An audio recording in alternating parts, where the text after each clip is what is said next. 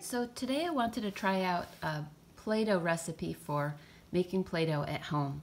The recipe ingredients I've already gone through those, and I've started by measuring everything out, so this would be a little shorter for you to watch. I'm just going to show you the mixing part. So in my bowl I have the flour, the 1.5 cups of flour, and the first thing you do is mix the dry ingredients. So I have my flour, then I'm going to add my salt. It's a 1/2 cup of salt. Looks like someone's stuck in there.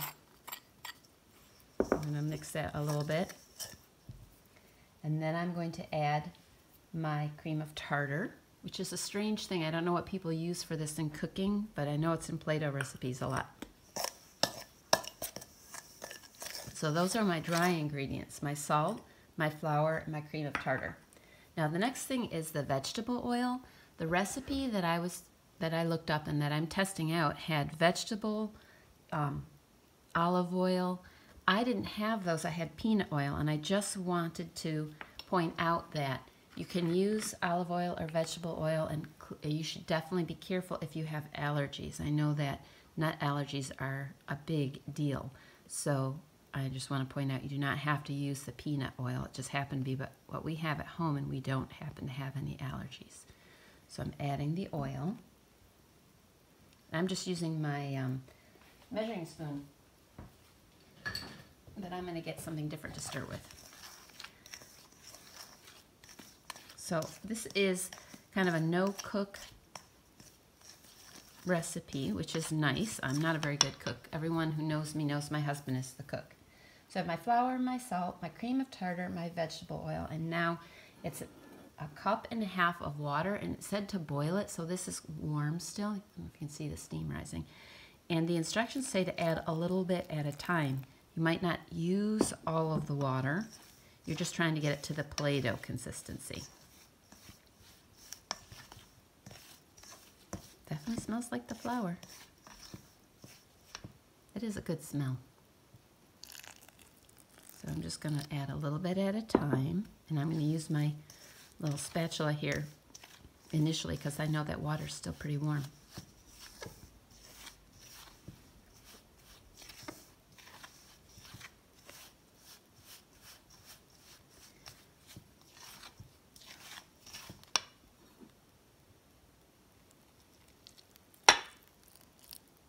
So I've used about 3/4 of a cup so far.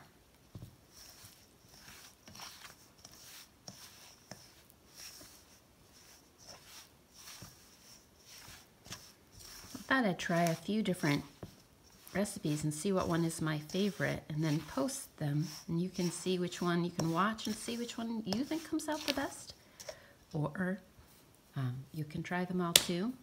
I definitely think you should make sure that you have permission to use the ingredients first. This is definitely something you want to do with an adult, especially since I boiled some water.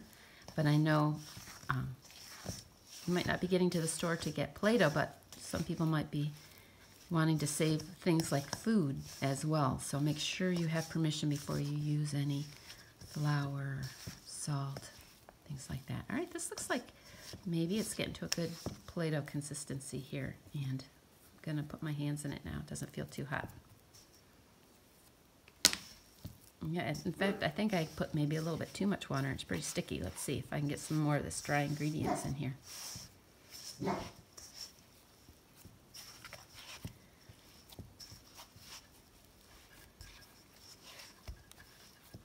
All right, it's a good thing I stopped when I did, because I feel like this is a pretty good consistency right now. I'm going to get some of this stuff along the edges there.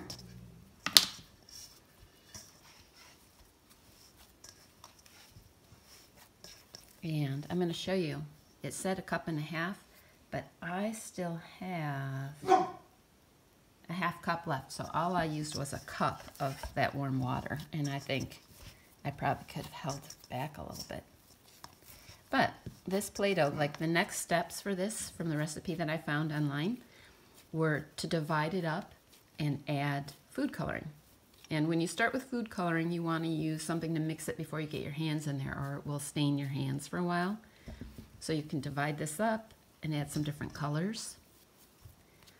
to make colors. I'm gonna just keep mine plain for right now. I'm just curious how it's gonna turn out. And mine's pretty damp right now.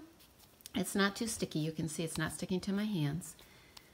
But the directions said that you could store it if you store it in an airtight container, which means like a Tupperware, plasticware container. It would last for up to 2 weeks before it started to dry out. And it's that water that we added that will dry out.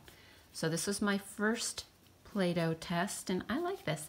I think maybe I'll try and make something with it and see how it dries. So I'll keep you posted on that and see if it's a good kind of sculpture material for things that we want to air dry. But just to play with it, keep it in a container, add some food coloring. Again, be careful adding food coloring, because if you just pour it on there and it's on your hand, it's going to stain your hands. And keep it in a container and you'll have some Play-Doh for about 2 weeks. Not too bad. Yeah, I think this one was a success.